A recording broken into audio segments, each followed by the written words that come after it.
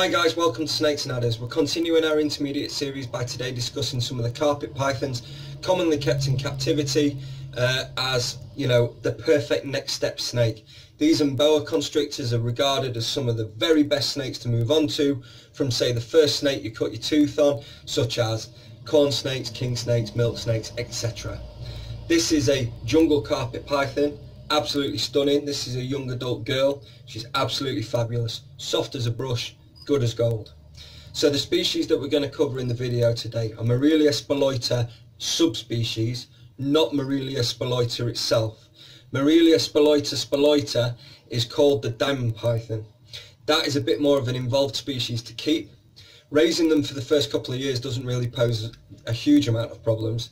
But the problem is that they do have a tendency to just sort of drop dead, and this is down to UV radiation and temperature cycling for winter. They need a incredibly cool winter period, which can be worrying for established boa and python keepers, and it's taken a long time to get anywhere near sorted as to what we need to provide for them long term to keep them breeding and active for longer lengths of time. So we're leaving that to one side. Also in the Morelia family, there is Morelia onopelliensis, which is the onopelli python, Morelia carinata, which is the rough scale python, Morelia bolenii, which is the Boolean's python. All of these, one, more than likely you're never going to come across. The Booleans possibly, but you'll be paying out mega money. And with them being a montane species, these are also difficult to maintain long term. So they would be more into the advanced along with the diamonds. So we're just going to deal with the stuff that maybe we come across a bit more regularly. So we're going to discuss Morelia spiloita chainii, which is the jungle carpet python. We're going to discuss Morelia spiloita harrisoni, sometimes still referred to as Morelia spiloita variegata, which is the Irian carpet python. We've got Morelia spiloita variegata proper, which is the Darwin carpet python. Morelia spiloita mcdowelli, which is the coastal carpet python. Morelia spiloita metcalfi, which is the inland carpet python, and Morelia spiloita imbricata, which is the southern carpet python. The last two, actually, you're not really going to come across that often, and if you do, you're probably a bit more of an invested keeper or breeder of this group anyway. So I'm not really referring too much to those, simply because if you've got them, you've paid big money for them, you know what you're doing already.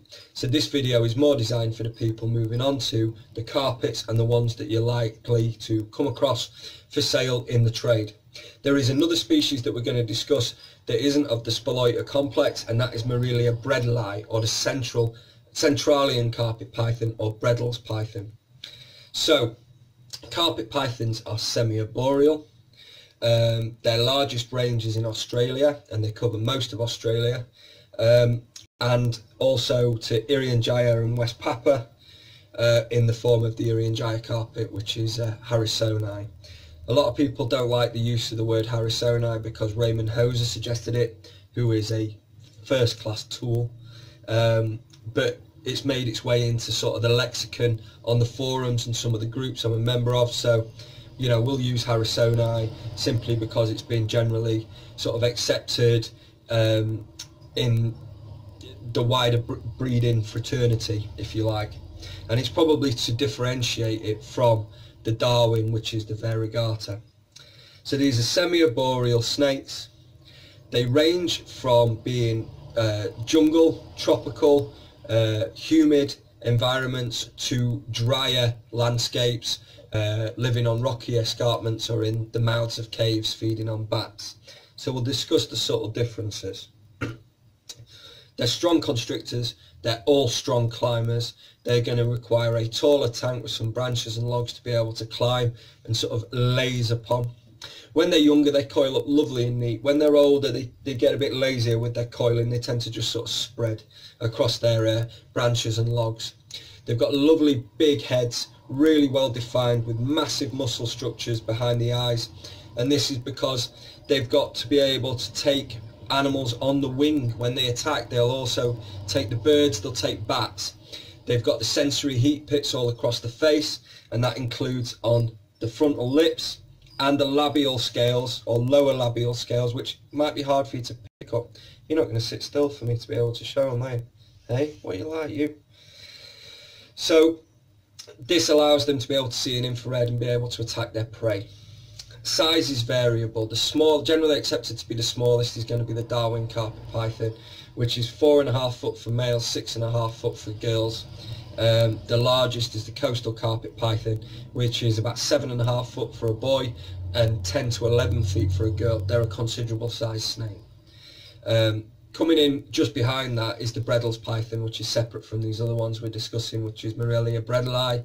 The males are about 6.5 feet, the girls can hit 8 feet without really breaking sweat. They are strong, they are agile, they are active hunters, and they are interesting captives to keep. As babies, they can be a little stroppy. So you're keeping an intermediate level snake now, it's not a beginner level snake. I keep saying it, deal with it. You know, not everything is going to be born tame. You've got to sort of teach them that you're not going to hurt them, you're not going to try and eat them every time you go in the tank. And you can find that some baby carpets are very defensive. Generally at about a year of age, a little switch goes off in their head and they realise, oh, it's only Chaz, he's not trying to eat me, he's alright him, and then we decide to get on in future. By the time they're full grown, they are lovely and tame, just fabulous snakes. And you can see the colours of this jungle are just popping, they're absolutely amazing. They feed readily, they grow readily, they don't really pose a huge amount of issues in the rearing process. What I would say is that certainly like the jungles, Irian gyres and coastals will require higher humidity to be able to shed their skin. Also, they can develop respiratory infections if kept too dry. So as babies, we've got to stay on top of that, make sure they shed their skin easily. With adult snakes, as the skin gets thicker, the reliance on humidity reduces and it becomes less problematic. What I would also say is then the Darwin and the bredli are desert level snakes or arid snakes, and they don't require the additional humidity to be able to shed their skin, and they're probably actually a bit easier to maintain because humidity is a complicating factor when it comes to the captive husbandry of snakes. So the bredli actually are fantastic. They're probably, for me, one of the best ones because they're from such a dry region that they'll shed at nominal humidity. They like it nice and warm, they're nice and active, they're incredibly attractive, they're a good size, they're impressive snakes, and yeah, for me they're probably like, you know, number one. Closely followed by this, and this is simply for patternation and colour, jungle carpet pythons are banging. There's a few different bloodlines out there. There was Paul Harris's UK pythons. There's a German bloodline I've forgotten the name of, which is exceptional. And then there was another more lighter, almost white yellow, which was known as the Chris Matteson bloodline in the UK, and this probably falls into that bracket. All incredibly attractive. So I think that you should really be fine with that next step. They're egg layers, they're going to have maternal instincts, they protect their eggs. As with all pythons, it's probably better to incubate the eggs yourself, you'll get a better hatch rate. Most of the eggs are going to be incubated 31, 32 degrees, they'll take 65 days to hatch. The babies don't really pose any huge issues when it comes to feeding and getting them started. Some of the smaller stuff may require a bit of sort of chick fluff to get them going. And they're born with a decent sized yolk sac, so they might not feed for a couple of months after birth, which is perfectly fine. Overall, the temperatures are relatively stable at 32, 33 degrees, a cool end of 26 to 27. Certain animals will require cooler winters and they'll need a deeper cycle. Australia is southern hemisphere, they do have a winter, they do have a winter cycle, so you know the most stable temperatures are probably going to be for your Irian gyres and your Darwins, but when you start getting down to your jungles, the southerns and inlands, they're going to need maybe a bit more of a stronger winter cooling period to be able to get the males to produce sperm, get the female to produce the follicles in the oviduct.